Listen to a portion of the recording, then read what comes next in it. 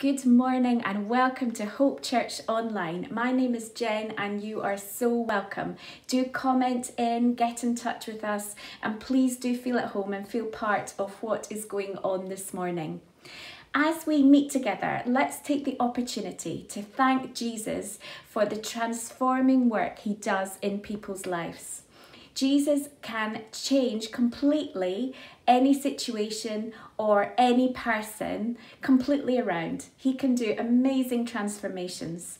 It says in 2 Corinthians, a letter in the New Testament, chapter 5 and verse 17, it says, "Anyone who is in Christ is a new creation. The old things have passed away, and behold, all things are made new." We may have experienced already the transforming power of Jesus in our lives. If so, let's stay close to God and see what else he is going to do in our messy, complicated lives and the lives of those around us. In another New Testament letter, 1 Thessalonians, and again chapter 5 and verse 17, it says, never stop praying. Never stop speaking to God. This week, we are starting as Hope Church in community groups a prayer course. Do join in. If you're not already booked on, get in touch and book on. That's a plug there. It's so important that we stay close to God as we journey with him. And in Proverbs chapter 3 and verse 6 in the Old Testament, it says, "Listen to God everywhere you go and in everything you do. He is who will keep you on the straight track, the right track, the perfect way to live your life." So as we meet together, let's just thank you, God, again for the transforming power in our lives. Let's ask for more of his Holy Spirit, and let's see him do the miraculous in our mundane lives. Thank you, Father God, for the transforming power you have in our lives and other lives, other people we know, other people and situations around us. Thank you that we have witnessed that and will continue to do so. We pray that we'd stay really close to you so that we can be just ready for all that you are going to do with us and around us and through us. Let's worship. Blessed be your name in the land that is plentiful, where streams of abundance flow. Blessed be your name.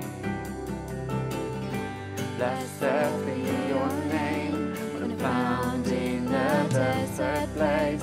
Though I walk through the wilderness, blessed be your name. Every blessing you pour out, I'll turn back to praise. When the darkness closes in, Lord, still I will say, blessed be the name of the Lord. Blessed be your name. Blessed be the name of the Lord. Blessed be your glorious name.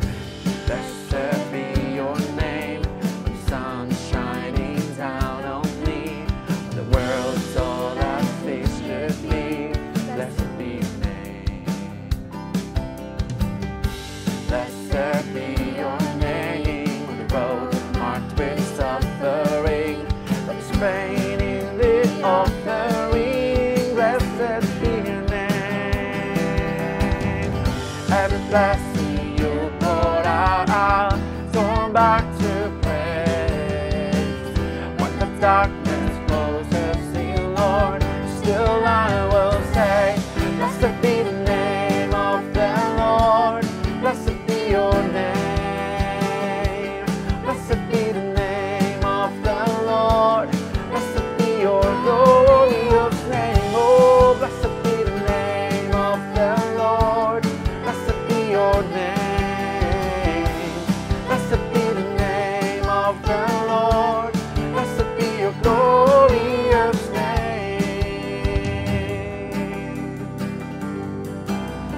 Give and take away. You give and take away.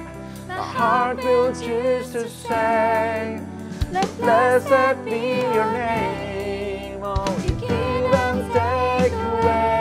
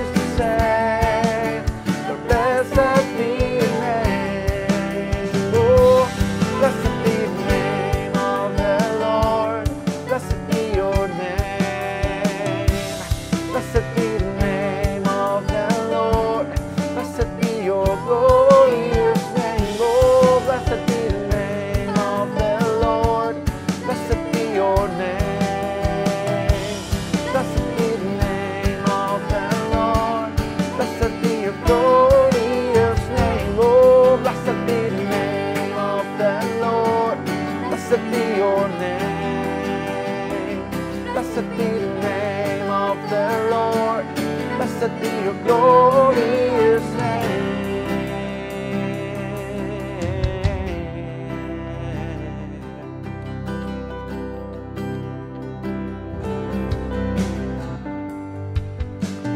Father of kindness, you have poured out grace. You pulled me out of the darkness, you have filled me with peace.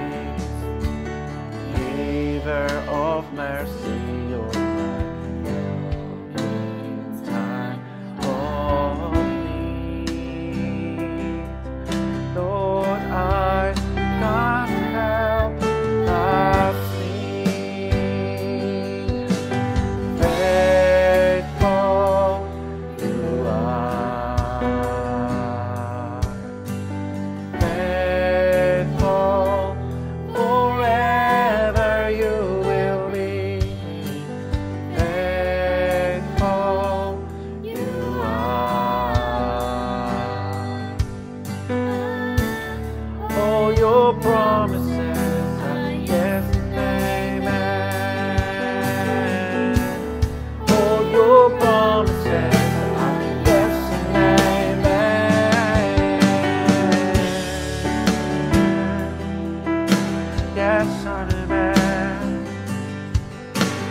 Faithful, good Father, you're so good. Beautiful Savior, you always be near. Pull me out of the ashes, you have broken every curse. Blessed Redeemer, you have set these captives free. Lord, I can't help but sing. Faithful you are, faithful forever you will be. Faithful you are.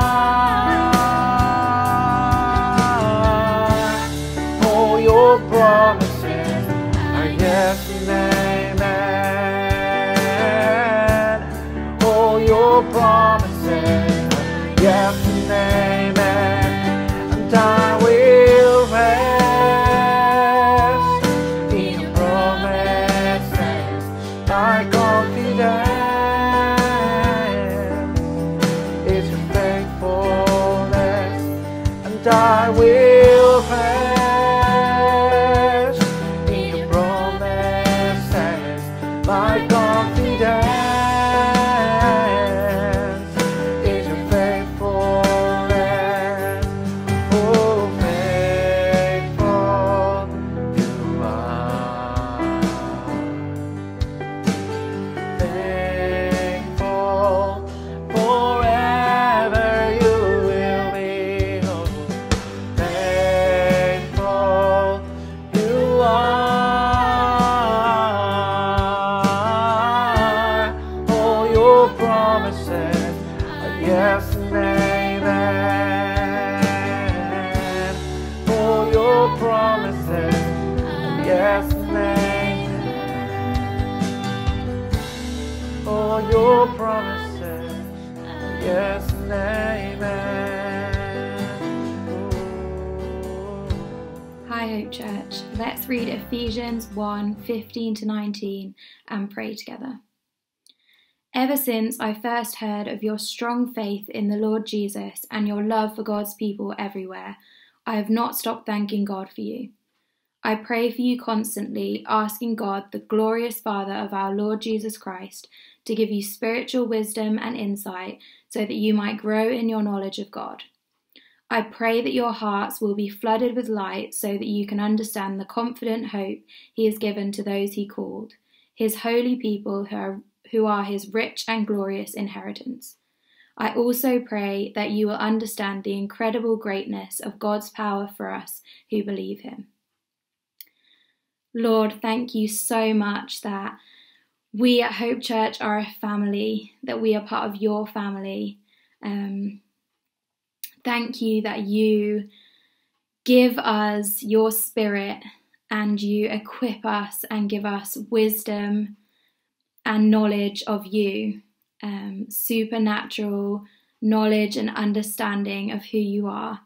And God, I ask today that you would bring that supernatural, spiritual wisdom to each and every one of us at Hope Church.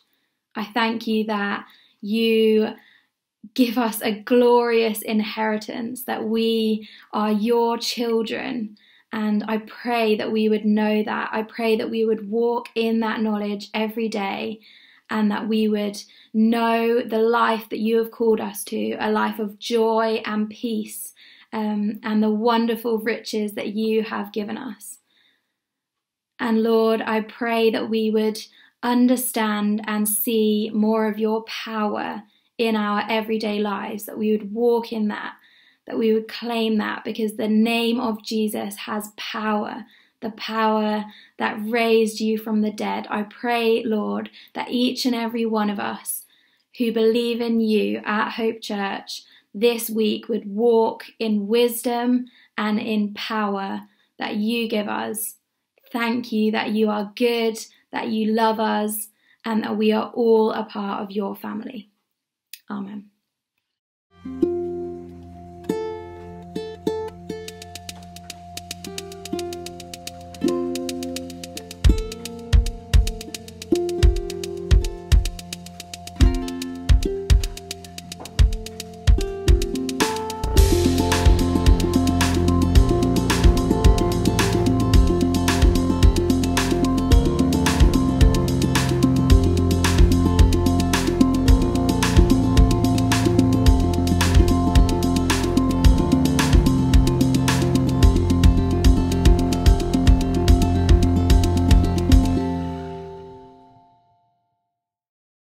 Hey everyone, just a really quick Hope Church update. The main thing going on in the life of Hope Church is the prayer course. This week beginning the 19th of April, we launched the prayer course, which will be running across all the different community groups that happen midweek. We're really excited about the prayer course. It's a great 8-week course full of fantastic teaching, discussion, and practical ways of how you can pray. We'll be looking at spiritual warfare, unanswered prayer, the nuts and bolts of how you go about praying. I really can commend it to you wholeheartedly.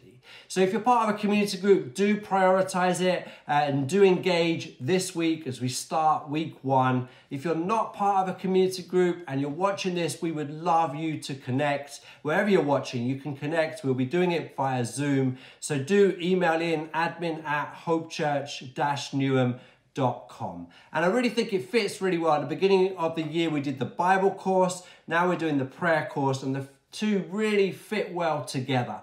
As part of the Christian walk, it's great to study God's word, and it's great to learn to pray and engage with our Father in heaven. So I'm excited about the prayer course that starts this week.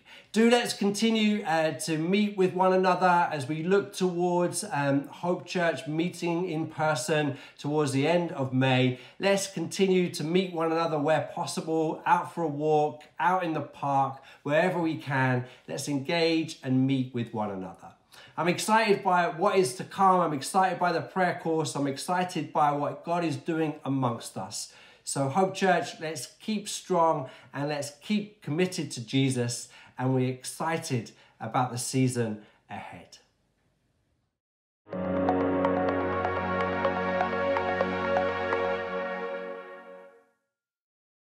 Well, good morning, Hope Church. Welcome to Hope Church Online, wherever you may be watching in different parts of London and across the world. Now, let me ask you a question. What was your favourite book growing up? For me, I loved The Famous Five and The Secret Seven. I read all of them. And then in my teenage years, I read all the Agatha Christie novels.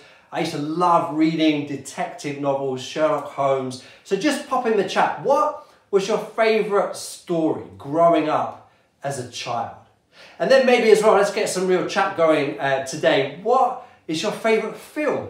What's the favourite film that you would just love to watch time and time again? I know for me, I used to love the film Gladiator, the one with Russell Crowe. I've watched it so many times. Actually, I haven't watched it for a long time, but love that film. So I wonder what's your favourite story, your favourite film? You see, the truth is we all love a good story. And Jesus was the master of telling stories.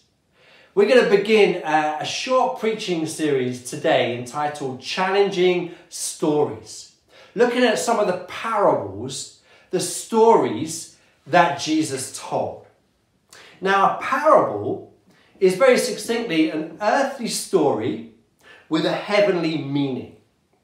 And we're going to begin our series by looking at probably the best known parable in the Western world. It's the parable of the Good Samaritan. It's the best known, but probably the most misunderstood. So it's so important that we set the context for Jesus telling this story. The reason that Jesus told the story of the Good Samaritan. So we're going to turn to Luke chapter 10. We're going to read verses 25 to 29, and we're going to look at the context, the reason that Jesus told this famous story. So let's read verse 25, starting there. And behold, a lawyer stood up in front of Jesus to put him to the test, saying, "Teacher, what shall I do to inherit eternal life?" So Jesus was teaching, this lawyer interrupts with this question, what should I do to inherit eternal life? It was a question that was asked a lot at that time. I find it fascinating that that question was about heaven, it was about eternity. And yet so often, so few of us ask questions about eternity. But here the scribes, the lawyers, the teachers of the law, the people of the day in Scripture were asking about things of eternal value, things of eternity, things of heaven. Now Jesus then asks with a question. He answers the question with a question. Verse 26. He says, "What is written in the law? How do you read it?" It's actually a really helpful thing to do sometimes when people ask you a question about your faith or about Jesus. Sometimes you want to respond with a question because you want to find out what their real motive is, what they're really asking. Just trying to trick you? Are they sincere? And Jesus responds with a question.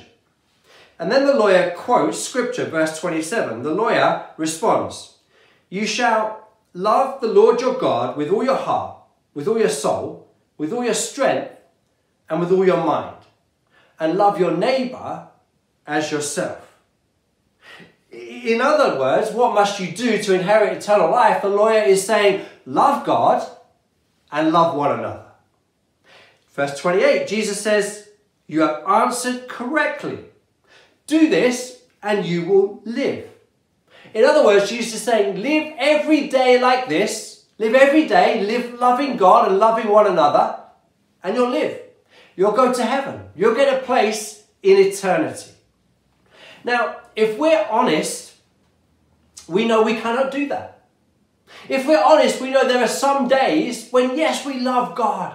Yes, we love Him with all our heart, soul, mind. But there are other days when we struggle, when we don't involve God in our day, when we ignore Him, when He's not part of any minute of our day. If we're honest, we know that there's some days that we love people around us really well. We love our family, we love our neighbours, we love our work colleagues, we're kind, we're compassionate, we're generous. But there's other days when we're just selfish. We don't care about others' needs, we don't care about others' preference. It's all about number one. And even on the good days when we're loving God and loving others, we don't do it every second of every day. We have our moments. We have our dark hour or our bad 10 minutes. So if we're honest, can we live like this every day? The answer is no. But the lawyer, you see the lawyer, he thinks that he's okay. Verse 29, "But desiring to justify himself, he said to Jesus, 'Who is my neighbour? Who is my neighbour?'" He's basically saying, look, Jesus, I think I've got this. I think I can do this. I think I can love God. I think I can love other people, but just help me here. Who are you talking about? Who are you talking about, Jesus, that I need to love to have my place in heaven, to have my ticket booked? And it's into this context that Jesus tells the story of the Good Samaritan. And again, on the surface, I'm sure you've heard it many times. You think, oh, the Good Samaritan, helping people, caring for people, looking out for those who are on the side of the road, being kind. But the reality is it's far more profound than that. Because in reality, it's a response to this question, what must I do to inherit eternal life? So let's look at the story of the Good Samaritan, starting Luke 10 again, but starting in verse 30, following on directly from this exchange between the lawyer and Jesus. Jesus replied, a man was going down from Jerusalem to Jericho, and he fell amongst robbers who stripped him, who beat him, and then departed, leaving him half dead. Now, the road from Jerusalem to Jericho was a road that you went down. You went down rocky enclaves. It was a 4,000-foot drop from Jerusalem to Jericho. It was a very dangerous road. Robbers and highwaymen used to hide in the rocks. It was very narrow in places. It was easy for people to be jumped upon, set upon, robbed. You know, it was very easy and rife with that kind of thing. So people knew this was a notorious journey, dangerous place to be.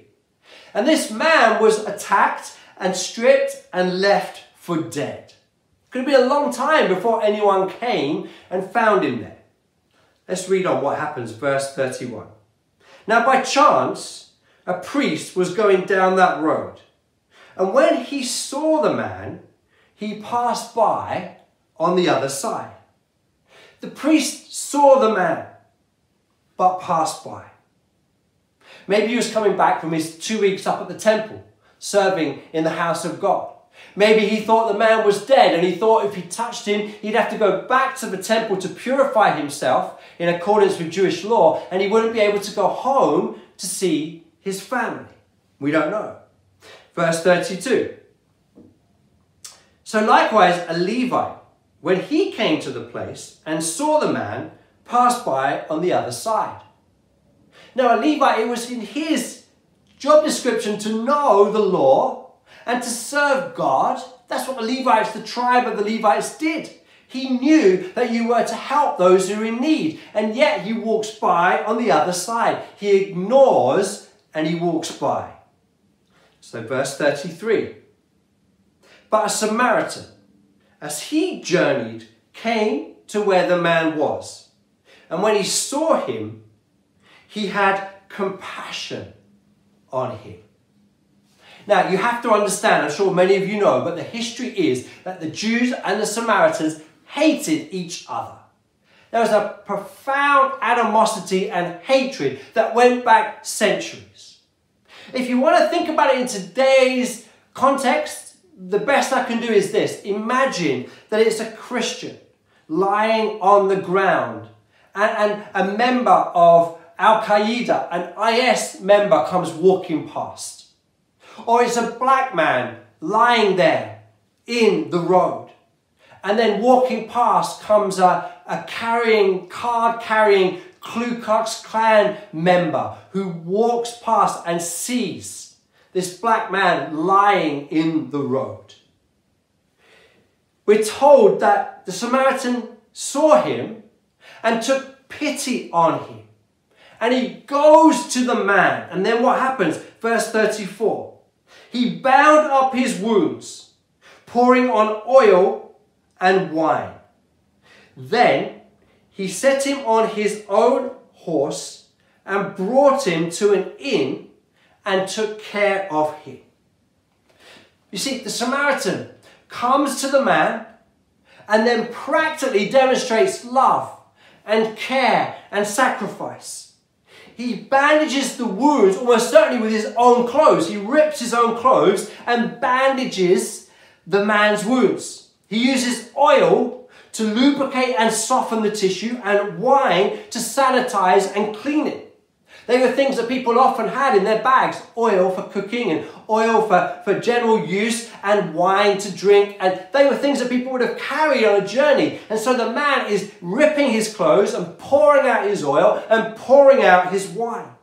He's practically loving and caring for this enemy of his who is half dead and lying on the floor. It's a picture of generosity and a picture of love.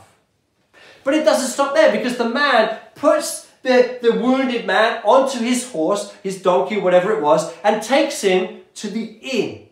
This wouldn't have been a lavish 5-star hotel, but it would have been a place where travellers were cared for and travellers would eat and drink as they went along their way. And we're told, verse 35, the next day, which means he would have stayed over. He would have stayed over there. The next day, he took out 2 denarii and gave them to the innkeeper, saying, "Take care of him, and whatever more you spend, I will repay you when I come back." Now, 2 denarii is roughly kind of the amount of money to look after that man for a month. It would have paid his board, his lodgings, his care for about a month. So again, we have this picture of generosity, of love and care. Verse 36 and verse 37, after the story has been told, then Jesus says, "Which of these do you think proved to be a neighbour to the man who fell among the robbers?" He said, "The one who showed him mercy." And Jesus said to him, "You go and do likewise." Like I've said, we have in the Good Samaritan a picture of generosity, of love in action that crosses racial, cultural boundaries, status boundaries. It's limitless love in action. But remember the context. Remember the reason that Jesus told this story.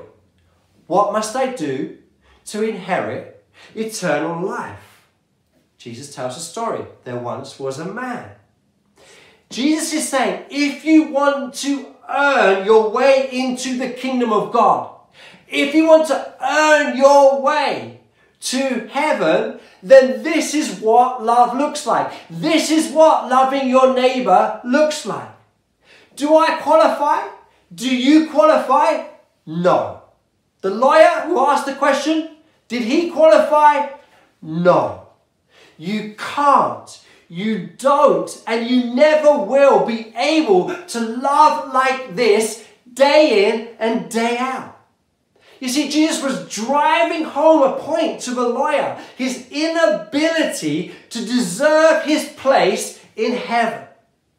And Jesus wants us all to say, I can't do it. I can't do it.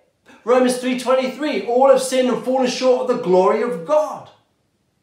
Now, I grew up, I heard this story countless times in Sunday school. I'm sure many of you would have heard it. Growing up, it's even it's in culture, the whole term, a good Samaritan. You know, people in news stories of, oh, that person was a good Samaritan. They looked after and cared for that person in need.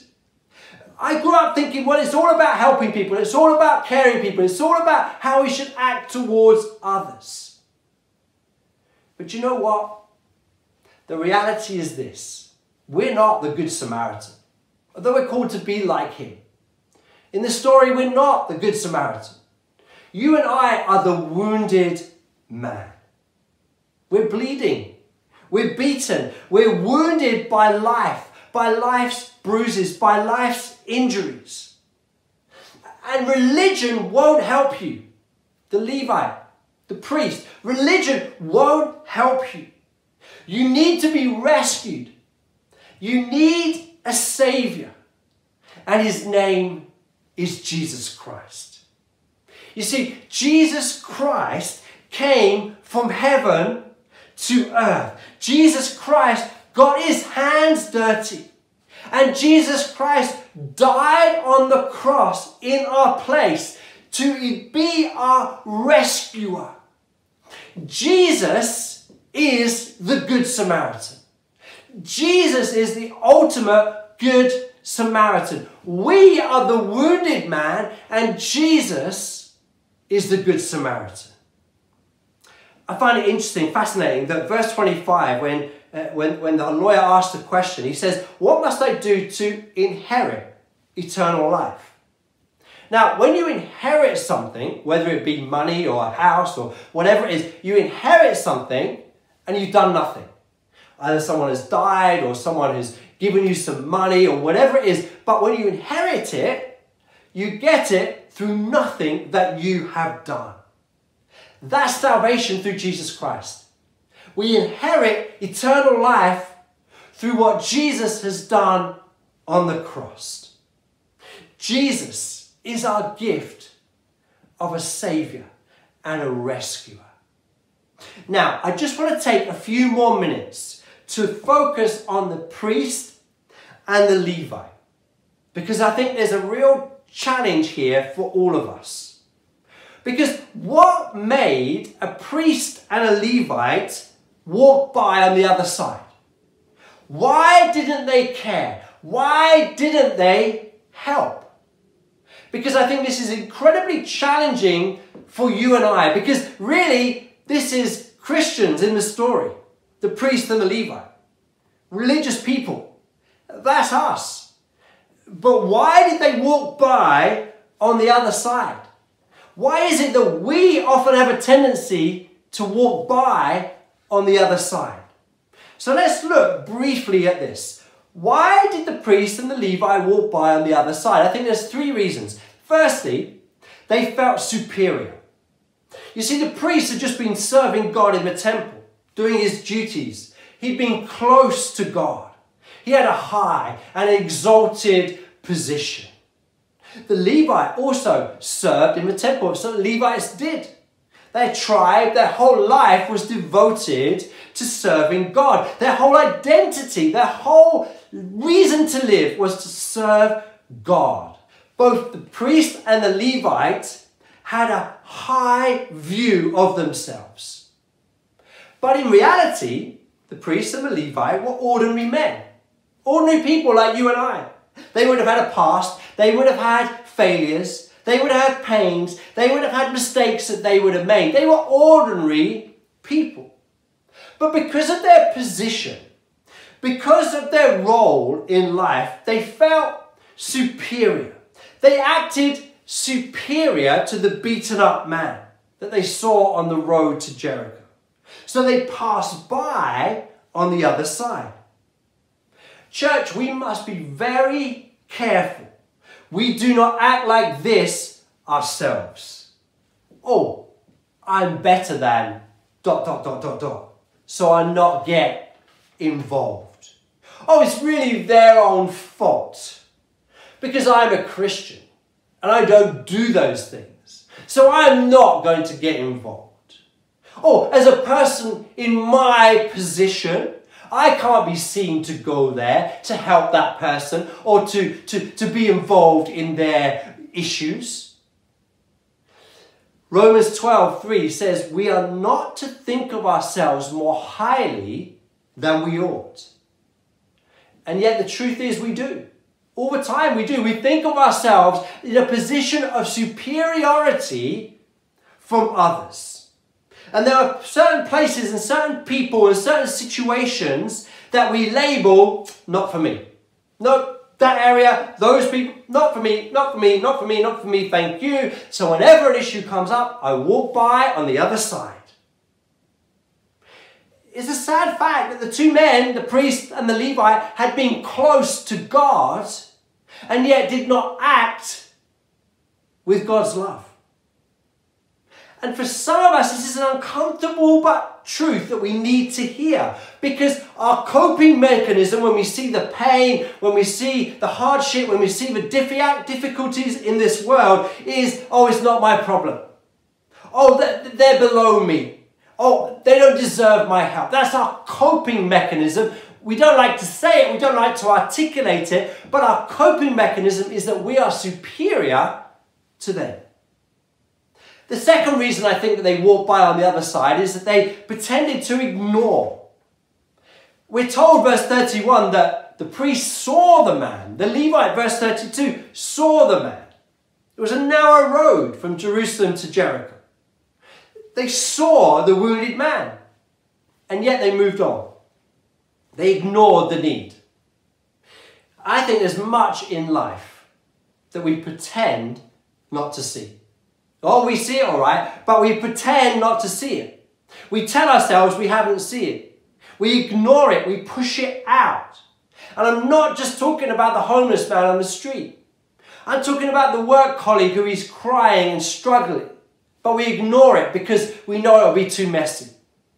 Or the neighbour's children who are unsupervised and no one's looking after them. We ignore it because we don't want to get involved. The person at church who is lonely, who's got no one else, who no one's speaking to, who no one's called, who no one's messaged. Or we just ignore it because we know if we do, we'll get countless talk messages and countless phone calls, and we just don't want to be inconvenienced by that.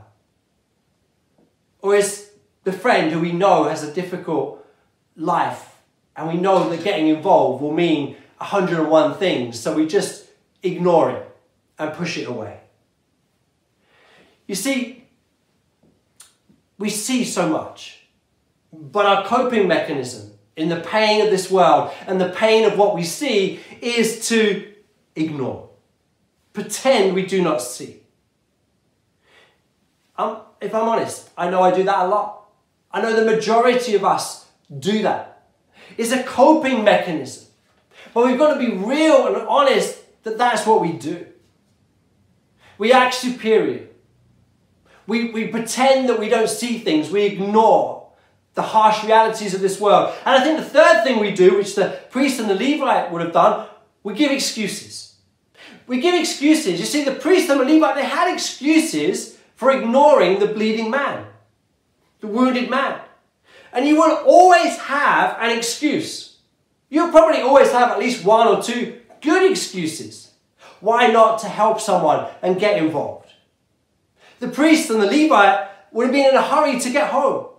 The priest would have been serving in the temple for weeks and wanted to get home to see his family. You know, if the sunset, if it had taken a long time, then the robbers would have come back and maybe he would have got attacked as well.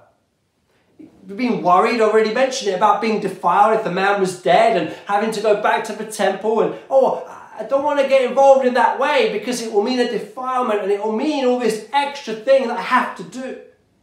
Or maybe the excuse was simply, I don't like blood. I can't deal with it. I can't deal with it.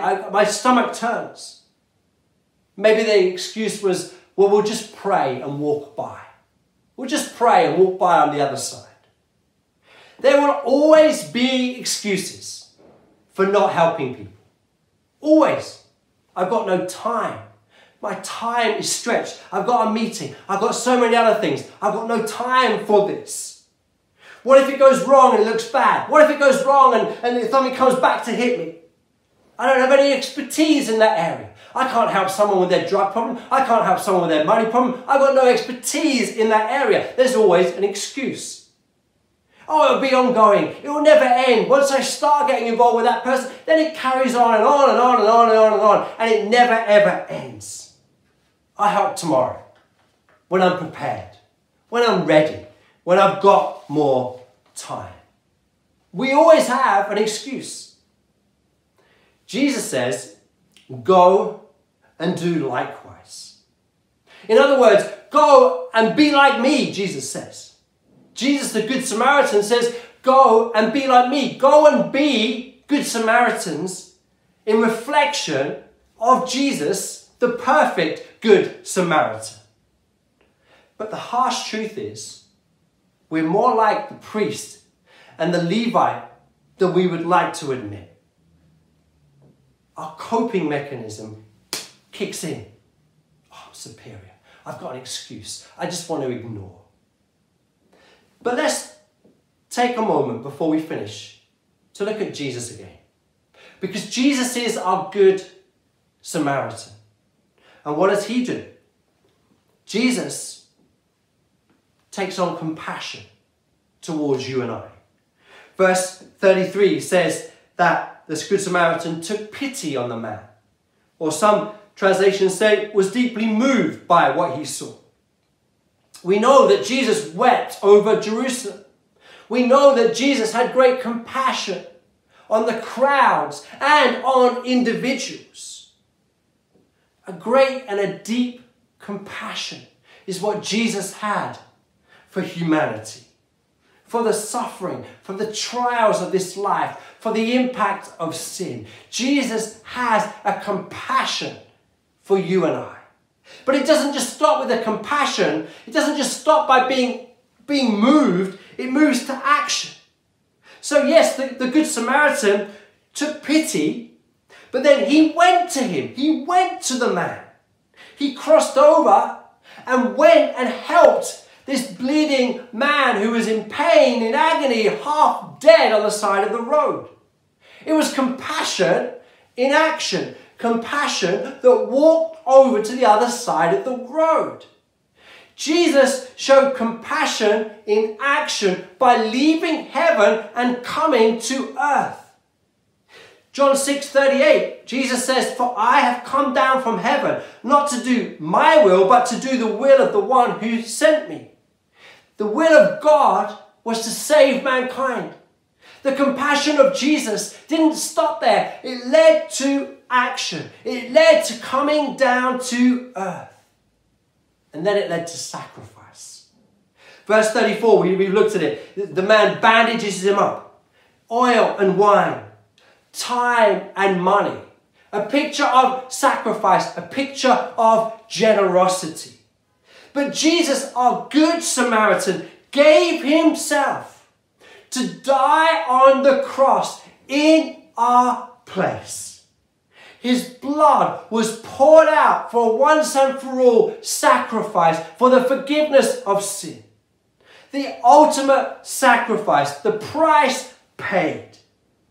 Jesus is our perfect Good Samaritan who sacrificed everything to die on the cross in our place, to bring healing to our lives, to bring a life in all its fullness. Jesus, the Good Samaritan, demonstrated compassion and action and sacrifice. So let me conclude with a challenge. 2 questions. Firstly, have you accepted the help of the Good Samaritan? Jesus offers you his hand. It's the wounded hand of the Saviour. Jesus loves you. And he acted by coming to earth and dying on a cross and 3 days later rising again. Listen, there's no other way to eternal life. You cannot earn your way to eternal life. We all need to accept the help of our rescuer, of our wounded Saviour, of the Good Samaritan, Jesus Christ. The second question, which shoes will you put on today? We all wear shoes, don't we? When we go out the door, we all put on shoes. I want you to think as you go into this week, what shoes are you going to put on? Are you going to put on the shoes of the Levite or the priest? The shoes that say I'm superior. I just ignore the pain that I see around me and I make excuses. And there's always a good excuse. But I will make an excuse not to get involved and not to be a Good Samaritan to those around me. Will you put on the shoes of the priest and the Levite? Or will you put on the shoes of a Good Samaritan and demonstrate compassion to those you come into contact with? To act with love and to act with sacrifice. However God leads you, to be generous, to be sacrificial, to cross boundaries of race, to cross boundaries of status, to cross any boundary, but to demonstrate the love, the sacrifice, and the kindness of God. It's a daily choice to love your neighbour, We all wear shoes. Which shoes will you wear? The shoes of the priest, the shoes of the Levite, or the shoes of a good Samaritan? Let me pray. Father God, we thank you that you, Lord Jesus, are the perfect good Samaritan. Lord, we are wounded. We've been hurt. We've been wounded by this life. But thank you that we can put our faith and our trust in you, Lord Jesus. And you will come and bandage us up and heal our wounds and heal our pains and take us to be recuperated and to flourish and to go again. Thank you, Jesus, that you are the perfect Good Samaritan. And help each one of us this week to live lives that reflect yours, to live loving our neighbours, to not have excuse after excuse, to not ignore the issues, the problems, the pains of this world, but to love people with compassion and to act and to sacrifice as God you lead. The world we are in is hurting. The world we are in is in pain. It needs us to reflect you, Jesus, and to love those around us. Amen. Praise, what have you done?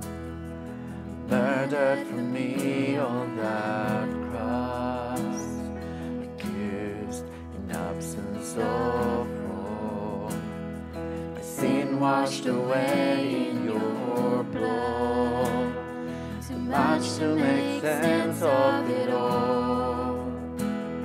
I know that your love breaks my fall, the scandal of grace, you died in my place, so my soul will live, all to be like you. Give all I have just to know you. Jesus, there's no one besides you. Forever the hope in my heart.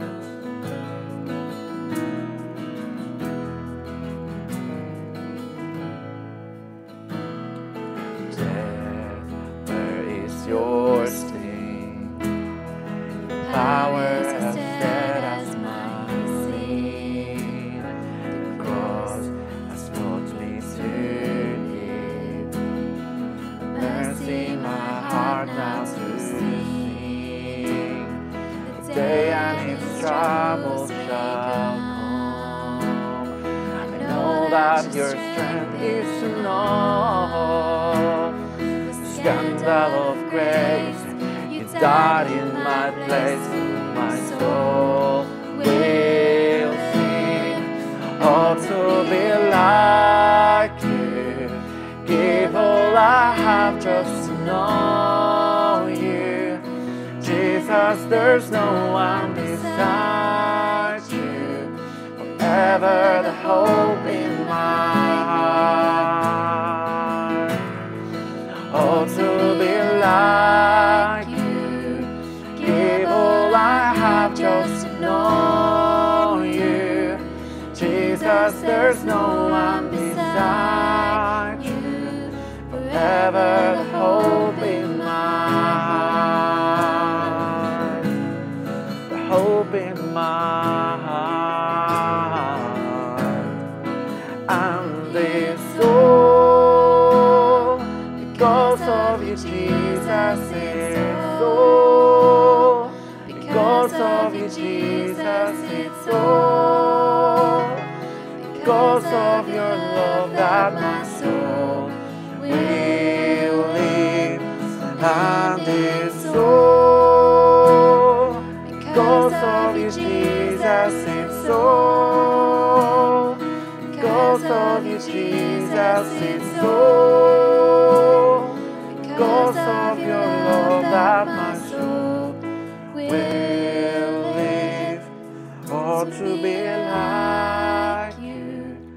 Give all I have just to know you.